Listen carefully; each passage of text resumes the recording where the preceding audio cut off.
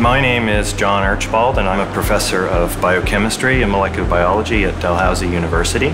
My research explores the diversity and evolutionary history of microorganisms, in particular those that live in the ocean. And I became smitten with the idea that we could use an organism's DNA to track its evolutionary history. Well, it's important to recognize that although invisible to the naked eye, microorganisms are at the foundation of many of Earth's most important ecosystems.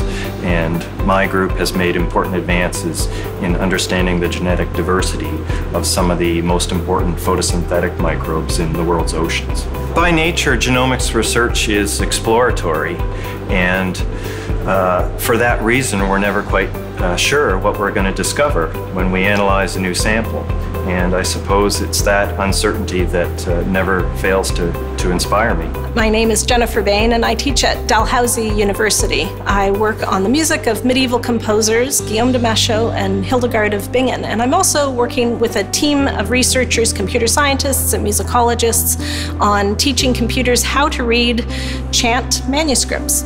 We want to be able to search medieval manuscripts for content in the same way that you can search Google Books for content. And Google Books uses something called optical character recognition, and what we're working with is optical music recognition. Ultimately, we want to be able to answer interesting questions about medieval music, like how it was transmitted, how it went from one place in Europe to another place in Europe, or who was working on actually writing out these manuscripts. I love encountering medieval objects and trying to see what they can tell us about themselves. When you're dealing with a music manuscript, you're dealing with something that's it's on a page and it's not out there yet. And it's an exciting process to try to figure out how to make this thing become alive.